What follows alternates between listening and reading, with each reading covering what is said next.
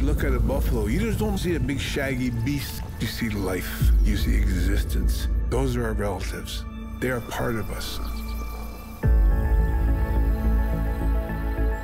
This is the most magnificent mammal on our continent. Its story is so interesting and touches on so many subjects you wouldn't think it would touch on.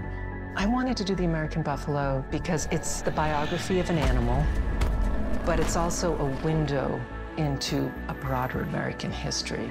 The history of indigenous people, capitalism, westward expansion. How do we live with the natural world? When the Europeans come in, everything that's natural has to get out of the way. It's incredibly dramatic.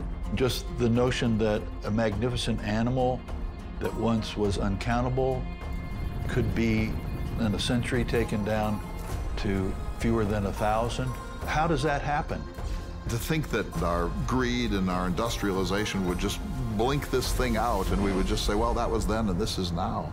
I think that this nation is now ready to hear a more honest and balanced telling of this tragic story. We just need to tell the truth and move forward in a way that allows Indigenous people and bison and the entire environment of this nation to heal and restore itself.